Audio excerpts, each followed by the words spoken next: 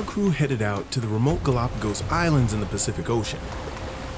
And you can't go somewhere on our planet more closely linked to the story of evolution and change.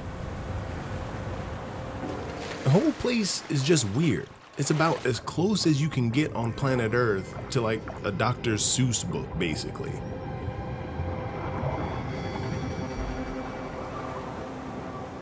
It was observing the crazy diversity of life here that led to Charles Darwin's revolutionary theory of evolution. And one animal here is doing something so weird, it's surprising scientists all over again. Darwin didn't care much for these iguanas. Imps of darkness, he called them.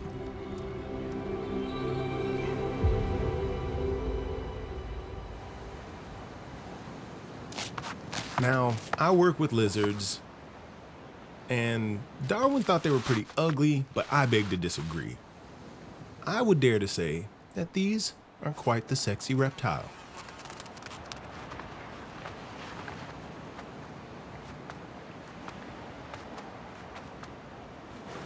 With little to eat on these barren volcanic rocks, Darwin noticed back in the day that these iguanas do something you wouldn't expect.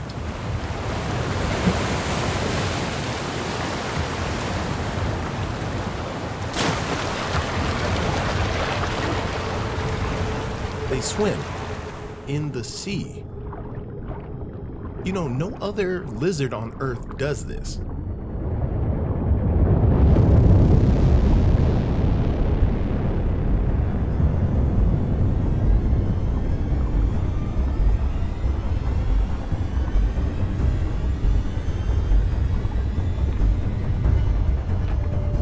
God, I love marine iguanas.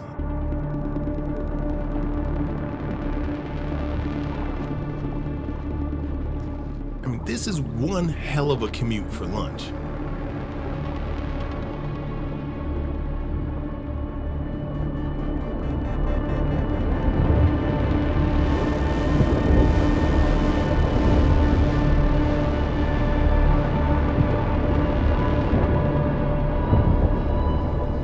That's a grinder, man.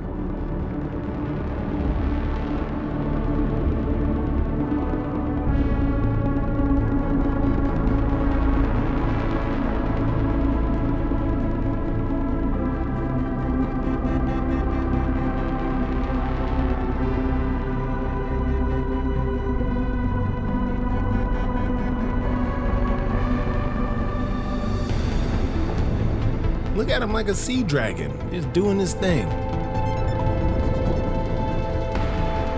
Incredibly, over millions of years, these guys have evolved to graze underwater on algae. And they're sporting some pretty awesome powers. Sharp claws, razor teeth, strong tails, and the ability to hold their breath for up to an hour. And if that isn't enough, these waters are ridiculously cold. And as a lizard expert, I can tell you that's not good for a cold-blooded reptile.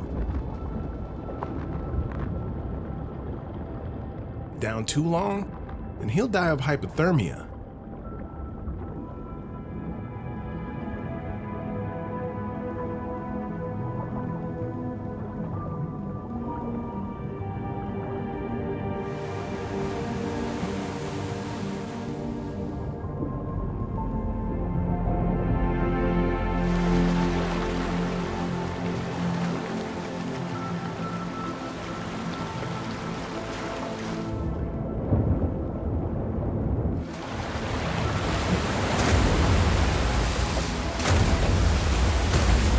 The trip home is no walk in the park either.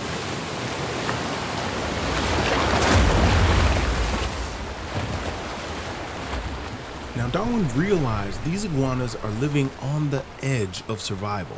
They're so finely adapted to their environment.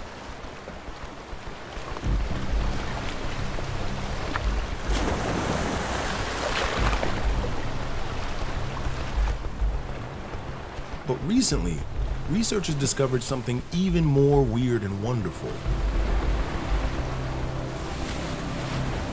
And here's the twist. These iguanas can shrink.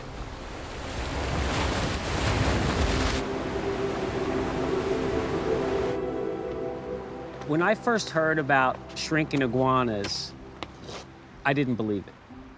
I mean, let's say I was very skeptical. And I thought, oh, someone's pulling my leg. That's just sound check stuff, right? Yeah. That's the whole thing. Ooh. Man, there was a lot of buildup for that. Veterinary biologist Greg Lewbart and his team are following in the footsteps of the scientists who first made the discovery. Yeah, they're pretty fast. On the flat, I think I could outrun one. But on the rocks, no way. First of all, we're on their home turf, right? So once they get on the slippery stuff, they're home free. Oh, it's here? Oh, I see it.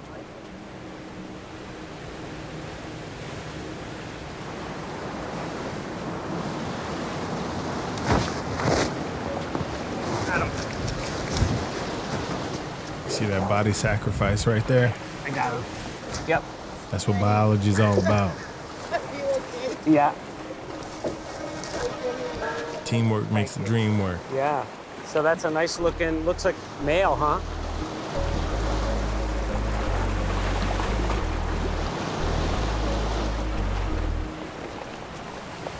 This is Amblyrhynchus cristatus Godzilla.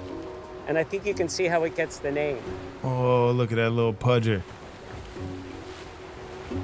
Oh, he's so pudgy. You gotta grab his tail around his hips. I'm gonna give it to you, Alyssa. Yeah, and just watch the nails. I'm gonna stretch out his little chin. I got that. So we are at 470 millimeters. When researchers measure the iguanas, a pattern becomes clear. The ones that shrink do so after El Niño.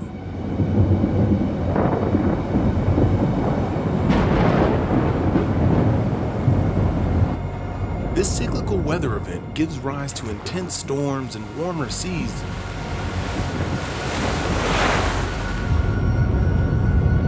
That strip rocks of the iguana's food.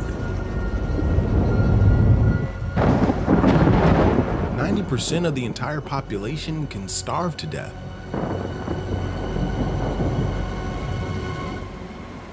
The ones that shrink are the ones that are more likely to survive.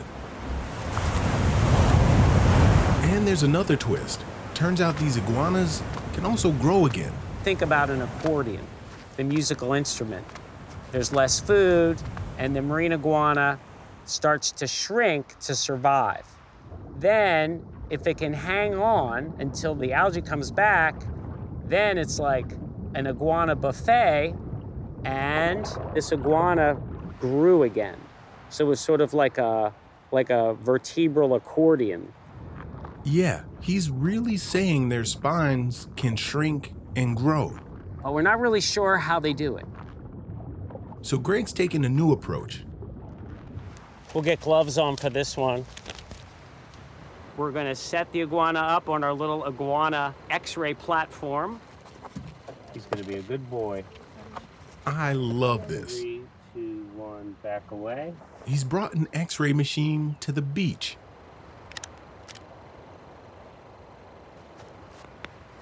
Wow. What do you think? That is amazing. Pretty good for x-rays in the field, yeah? Pretty good. I'd say a dream image. I mean, it's striking. Greg's testing a theory that the way the iguanas change size is by reabsorbing bone and then growing it back again. So if you have about 18 backbone vertebrae, and each one shrinks even a millimeter, that's almost 2 centimeters, which is almost an inch. As far as I'm concerned, that's one of the craziest superpowers in nature. To confirm how it works, Greg just needs to take a whole lot more x-rays. And you can sign me up now. That's the kind of field work I could do forever. I think if we could talk to Darwin tonight at dinner and tell him that marine iguanas can shrink, I think he'd be surprised. And he might say, you ought to take some x-rays. Except they didn't have x-rays in 1835. It's possible marine iguanas can shrink in the space of just a few months. A rapid response that's increasingly vital in the face of climate change.